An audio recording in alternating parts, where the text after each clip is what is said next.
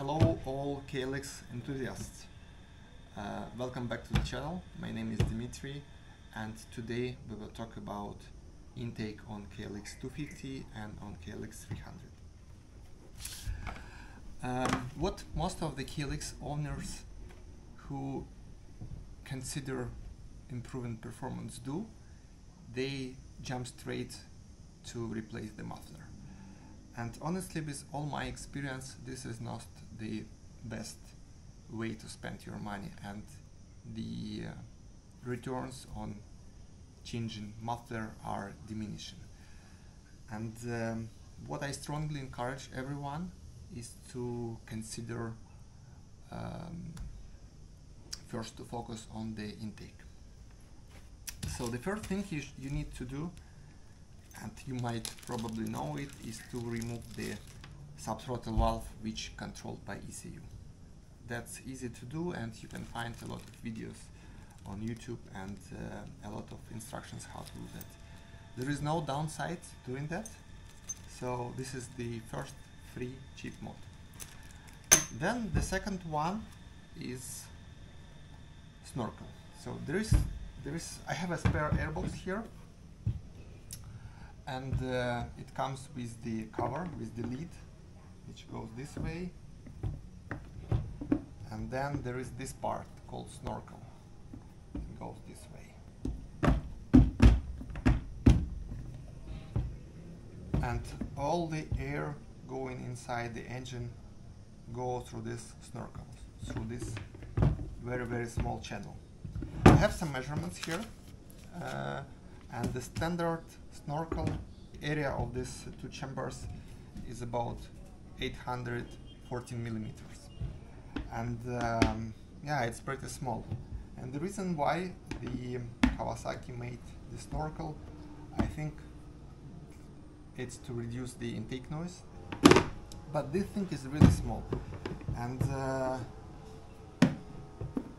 when enthusiasts start researching about intake, the first thing which pops up is the KLX snorkel.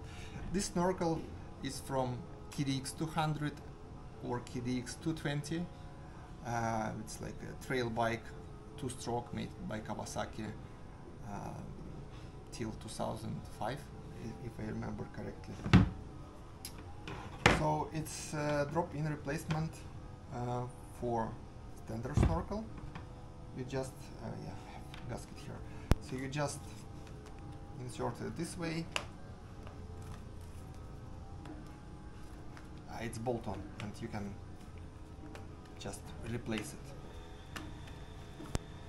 and insert it this way. It is quite bigger, so in contrast to the standard area of the intake, KLX have about 1,900 square millimeters, which is more than twice bigger, and it actually provides some noticeable power gains in the mid-range. Actually not the mid-range, but across the entire RPM range. And I will attach the dyno chart comparison of this snorkel versus this snorkel. So here is the dyno chart. This was when I still had KLX250, and as you can see, there is about 1 Newton meter and 1 horsepower gain between 5,000 RPM to 7,000 RPM. And there is no any downside of putting this snorkel instead of the standard one. The intake still is quiet, and yeah, it's drop-in replacement. I think it costs about $35 to $40, which is not free, but it's pretty affordable. The third option is just the free mode. It's just instead of putting KLX snorkel, you just remove the snorkel and you put lid like that, and you have air coming directly to your air filter. And I think one of the benefits is that your snorkel does not affect the airflow to the air filter, so there is more area on the air filter which can suck the air. I did measure it on this setup on the dyno, and it's shown the pretty much the same result as KLX snorkel. So I would expect a little bit more, but it is what it is.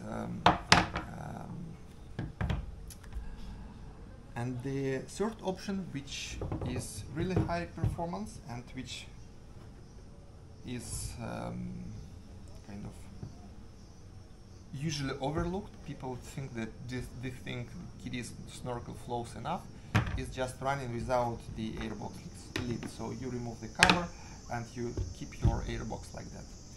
This actually provides the best performance.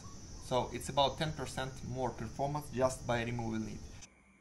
So I found one of my old dyno charts, and you need to focus on two lines, the pink one and the red one. The pink one is the open lid and the red one is the KLX snorkel. So as you can see, the difference is about 2 horsepower or 7.5%. Downside is that your intake noise is considerable. So I like the power, but I don't use bike without the lid on every day because it's really roaring. It's a low tone noise, so I don't like it. Maybe for racing it's okay, but not for everyday use.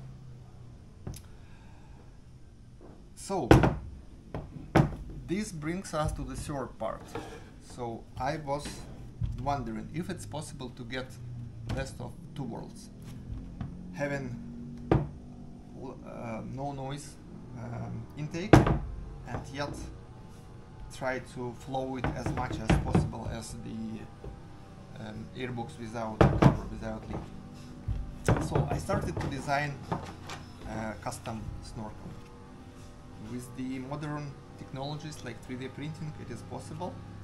So I took the measurements. I first designed this snorkel. It's just like the very first prototype.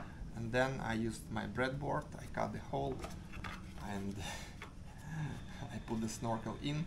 So this is the first prototype. This worked pretty well. I didn't measure the dyno, but I feel it should be like stronger than the KLX with my butt. So I put it this way.